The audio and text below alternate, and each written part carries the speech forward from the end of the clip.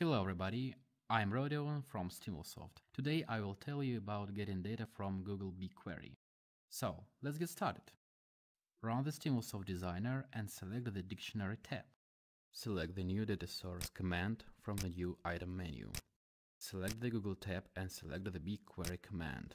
You should specify the required fields to connect to the BigQuery service. You can get the service account key file from Google Console. This time I will demonstrate you how to create a service account and get this file. Open Google Console in your browser and go to the Service Account tab.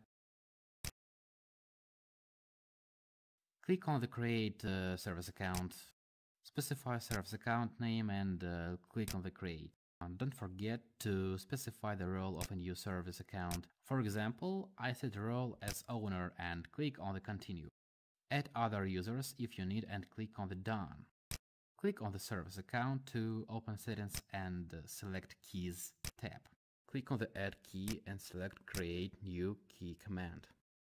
Select a key type as JSON and click on the Create. Now the service account key file will be downloaded by means of the browser. Return to the Stimulsoft designer and open this file in the new BigQuery connection editor.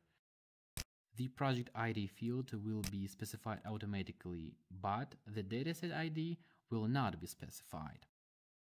You can find out the dataset ID in Google Console. Open Google Console in your browser and select a BigQuery bookmark. Collapse dataset and select a data table.